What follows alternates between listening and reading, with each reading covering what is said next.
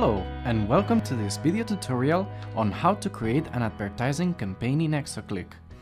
In this tutorial, we are going to see the basic steps to set up a simple banner campaign. Let's get started. The offer I am promoting is a casino offer, and I will be targeting mobile users because the offer is specifically designed for mobile. I will be using a 300x250 banner format because this is a large size banner to display on mobile. And this will lead to this landing page. I will begin by selecting the site categories I want to target. In this tutorial, I will be targeting entertainment. As you can see, I can target specific subcategories within the category or the whole category. For the campaign, I am going to target all categories.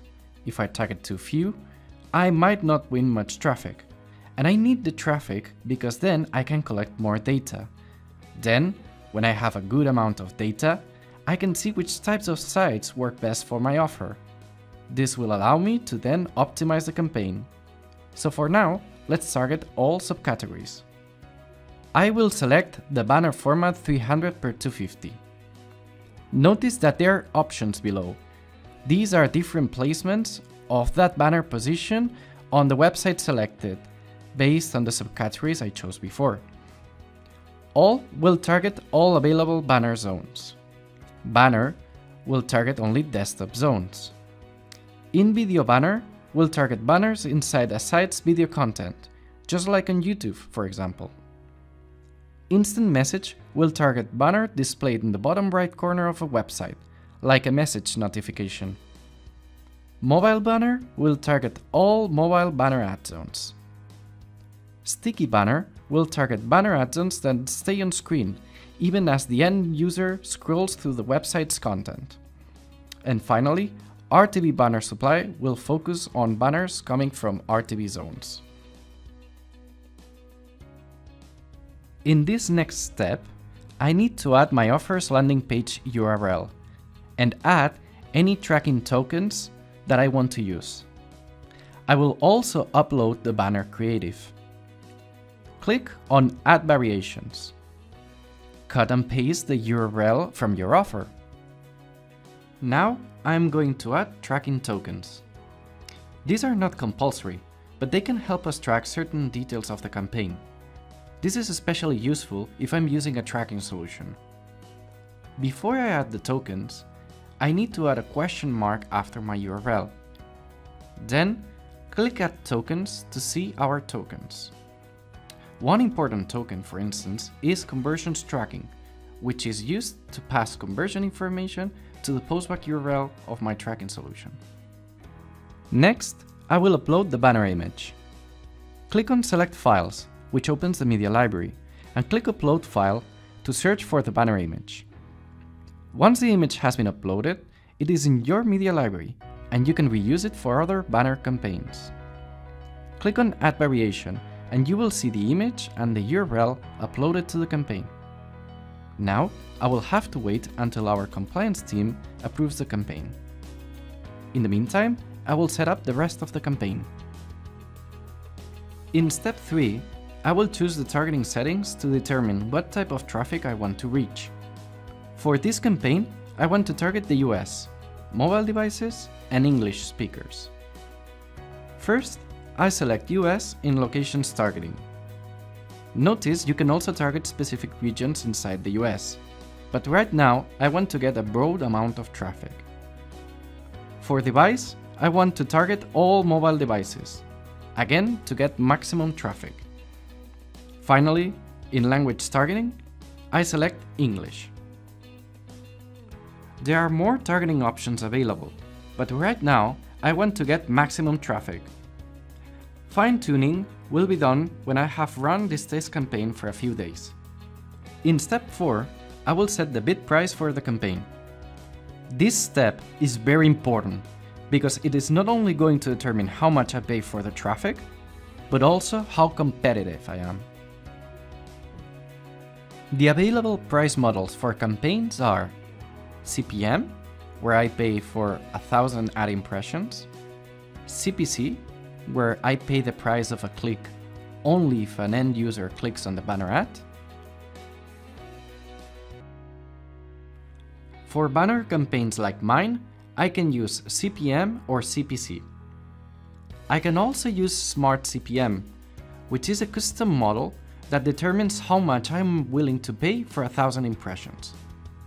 If there are no strong competitors for the traffic, the smart bidding will reduce the budget to the minimum I need to pay in order to become the top bidder. If the competition increases, then the bid will also increase, up to the maximum amount I have specified. Both CPM and Smart CPM are the models to go when you want to make sure that your campaign shows up first before all the other advertisers. In my campaign, I don't know what my competition is yet, so I'm going to go with CPC format, and I will use the minimum bid for the US, which is displayed in the minimum prices link. There are a few more settings that are going to help me control the initial spending of the campaign. Frequency capping limits the amount of impressions that my campaign can receive from the same user. Frequency capping is a very useful tool to minimize the impact of the campaign without affecting the quality of the traffic received.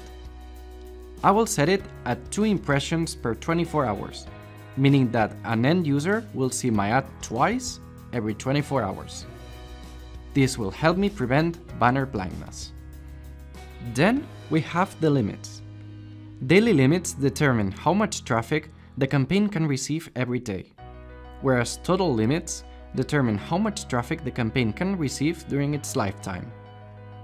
Both limits can be set up based on spending or based on the maximum amount of impressions I want to receive. Note that I will still have an impressions limit in CPC campaigns. When the total limits are reached, the campaign will pause and won't resume until I enable it again. For this tutorial, I am going to use only daily limits, and I will set up the daily budget limit at 50 euros. Additionally, it is very important that I check out one feature from the campaigns page, the traffic estimates. This shows me how much traffic is available for the campaign from the targeting settings I selected. The amount of traffic targeted can affect the daily budget. If I am targeting too many clicks or impressions, and the budget is very low, then the daily budget might not be respected, leading to an overspending. So, it is important to check how much traffic I might receive in order to set a reasonable budget. Since the daily budget is a very important tool, it is essential that you also understand its limitations. When you enable a daily limit, you also have the chance to enable a delivery mode. There are 2 modes, quick delivery and distribute throughout the day. With quick delivery, the system will try to reach the assigned daily limit as quickly as possible, whereas with distribute throughout the day, the system will send traffic slowly in order to make sure that the campaign runs during the entire day. I will select distribute throughout the day because I want to see how the traffic behaves during each hour of the day. And finally, here's the final step of the campaign setup, zone targeting. Here, I can select the type of site sending traffic to my campaign, and also specify whether I want to target or block specific ad zones. There are 2 specific traffic types, premium and run, also known as run of the network. Premium sites refers to our whitelisted publishers, who send high volumes of responsive traffic, whereas run of the network applies to all the other sites of the network. Premium traffic is highly competitive, but has more chances of offering results, provided that you can afford it. Run of the network can offer variable results and is usually more affordable. There is also the partnered network button, which allows you to receive traffic from partnered networks, mainly via RTB and exchange channels. Here, I will select Run, as I want to test this traffic before testing premium sites, and we will be targeting all the sites from Run. One advantage of Run is that new sites are added every day to ExoClick, so I can test the new traffic sources that enter the platform. Now, simply click the Create button.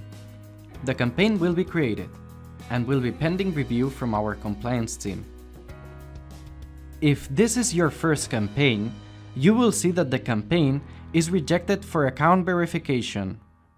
This is the normal process, and once your account is verified, you should see it up and running straight away. You will start to see costs, clicks, and impressions of the campaign in the campaigns list, as well as in your statistics. Thank you very much for watching this tutorial. Be sure to check our documentation for a detailed explanation of all the targeting settings we have shown in this video. If you have any other questions, please feel free to contact us at help@exoclick.com. Have a nice day!